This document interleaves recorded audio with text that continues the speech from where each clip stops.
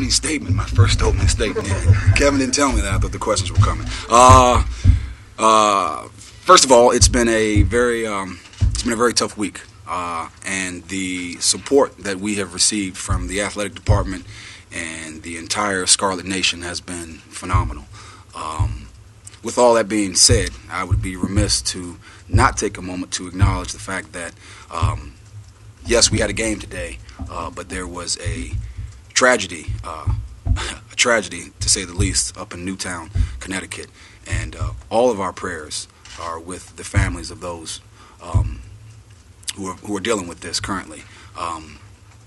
That's a big issue right now, and that's something that, again, outside of this game, this win, and these questions that you're going to ask me, I'm sure about, all the other news that's going on. That's something that I wanted to make sure that I mentioned. But I appreciate the support from the Scarlet Nation, and I wanted to make sure I acknowledged those families and those victims. Now I'll open it up. In 16 years of coaching, have you ever seen a team make 15 of its first 16 shots? I don't believe so. Is that what the stat was today? First 15 out of 16? 10 straight, 15 or 16. Well, I would probably call that divine intervention, because I certainly didn't teach them how to shoot that well over the last 2 days. Again, guys, I think guys came in jacked. They were ready to play. They were ready to prove that as a team and as a unit, we were going to stick together. We were going to weather this storm, and they shared the game. They truly shared the game. That was a point of emphasis over the past 2 or 3 days. We had to continue to build trust in one another, and find the open man, particularly on offense, get off the ball, and that's what we prided ourselves on today, I think, which is why we ended up with 88 points. But again, the shots just fell.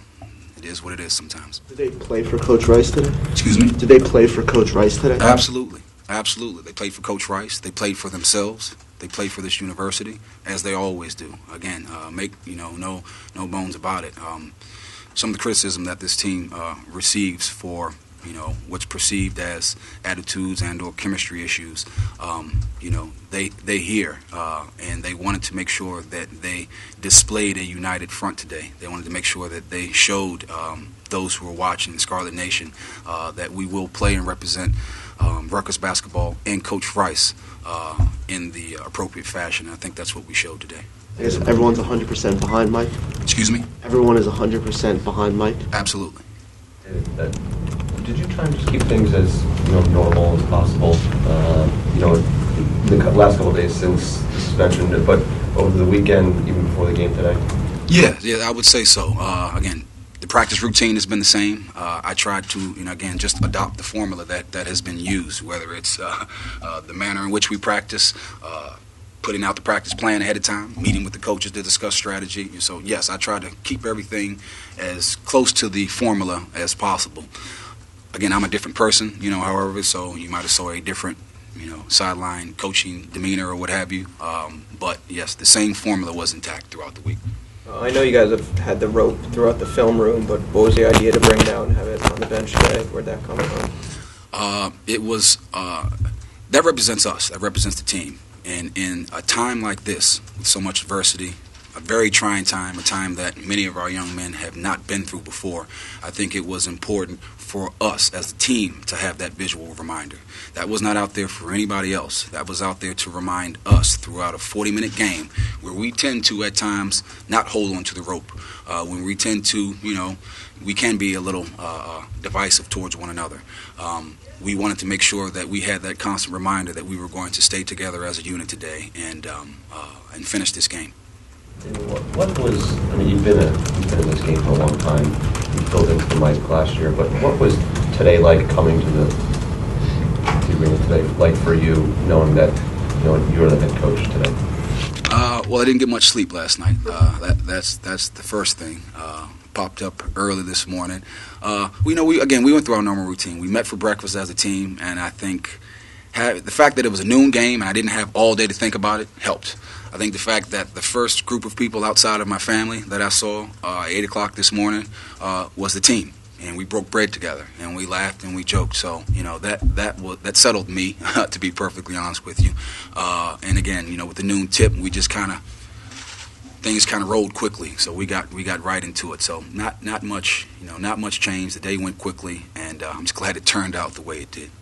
Did you do anything or preach any particular mantra over the last 48 hours to help the guys focus on the task at hand and block out what any distractions might have been, Dave? Nothing outside of what Mike normally teaches, handling adversity, dealing with chaos, it's how you respond to things. Again, those are Mike's mantras. That rope was Mike Rice's rope. That's his idea. He brought that in at the beginning of the year and made every player and every coach and every manager hold on to that rope. And he explained the importance of holding on to that rope, especially in difficult times. So we wanted to hold on to that rope for Mike Rice today and for this program. Miles really seems to be coming into his own the last couple of games today in particular. Is he doing anything different than he normally does, or is he just kind of blossoming right now? No, I think he's just comfortable. He's just comfortable. He comes with a year of maturity. His body has matured. He's matured, both physically and mentally. The game is slowing down for him, and this is what he's always been able to do. Ever since the first time I saw him play as an 8th grader, he's been able to shoot the ball, and he finishes in transition. So, he's just doing what we expected of him, to be perfectly honest with you. He is one heck of a player, and his on-court demeanor, really helps to settle us down. The fact that he's making shots, it spreads the floor. It allows everybody to now kind of feed off of him. We have now an inside-out game. We're spreading the ball around. So, he's been phenomenal, and I think he's growing as a person and he's growing as a leader. And he's living up to what we expected him to be coming out of high school. When was the first time you saw him play? That was a Fab Frost camp, actually, in Chantilly, Virginia, going into his 8th grade year, probably. Yeah. What stood out about Miles? Yeah, to you. How small he was. To be perfectly honest with you, how small he was. But he was a jet, and he made every shot. He made every shot back then. So not much has changed. Dave, how much did you need Miles when that lead is slowly dropping from 25 points down to 7, and Miles kind of stepped it up scoring at that point? Yeah, well, again, I think the first thing you need when you put Miles on the floor, the first thing you feel as a coach is you feel comfort, because he's going to get guys in spots. He's going to lead. He's not going to be erratic. He's not going to be too emotional, too high, too low. And then the other thing, obviously, you need is him to score the ball, him to take and make open shots. So that dual combination, really settles the coach and settles the team. So that's what I look for when I put him in the game in those situations. Does it say anything just about the players' feelings towards Coach that they would play a game like this, the first game without him, kind of how much they wanted to kind of win for him today? Not sure that I understand that question.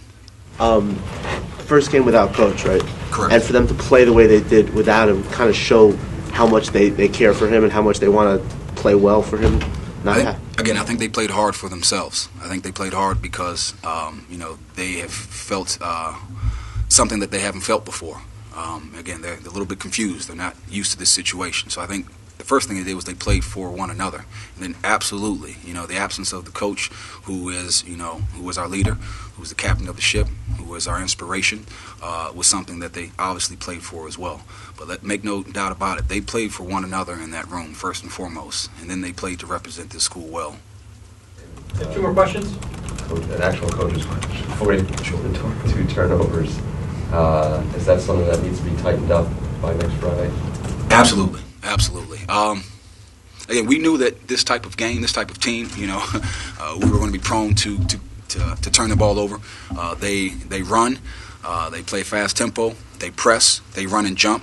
So they caught us by surprise a couple times. They trap on inbounds passes, which is something that we haven't faced all year. But in reviewing the tape, we noticed that they turned a lot of people over. So, we didn't expect for it to be one of our cleanest games. But absolutely, again, we can't have 22 turnovers, as you all know, and plan to compete in the Big East. It's as simple as that. So that was probably the last thing I left them with.